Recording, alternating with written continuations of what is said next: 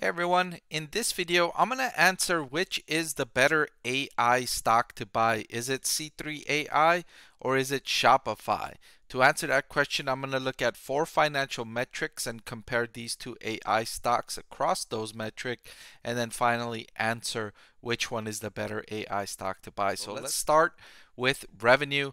Looking at trailing 12-month revenue, you can notice the scale difference here.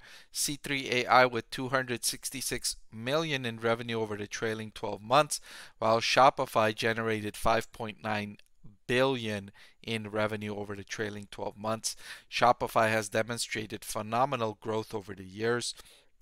It's been one of the rivals, catching up to Amazon in terms of share of e-commerce spending. Of course, it's nowhere near Amazon. Amazon is absolutely massive, but Shopify can use artificial intelligence to better deliver products that its shoppers might be interested in buying, right? So instead of having to search individually for items, if the AI can understand what you're looking for, what you're trying to do, it can deliver a whole host of products to your attention that you're likely to be interested in at the moment, which will boost revenue as a result.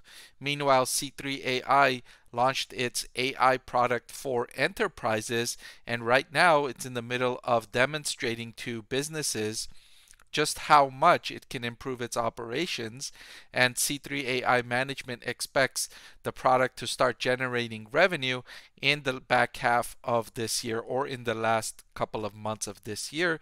It first wants to show companies the value that it provides, and then it's going to start trying to lock in sales for that product.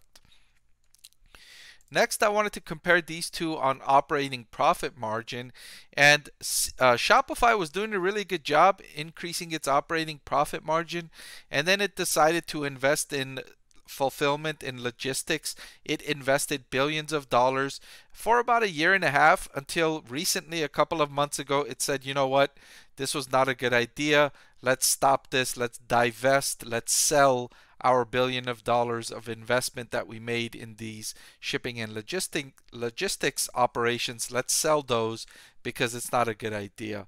And the stock price responded to that sale as a positive, but it's going to take time for Shopify to recover its profit margins after divesting that part of its business. Meanwhile, C3.ai never really was profitable, and it's been moving in the opposite direction. Negative 109% in operating profit margin. I don't like to see this. If you're negative in operating profit margin, I'm okay with that as long as I see a trend line moving upward.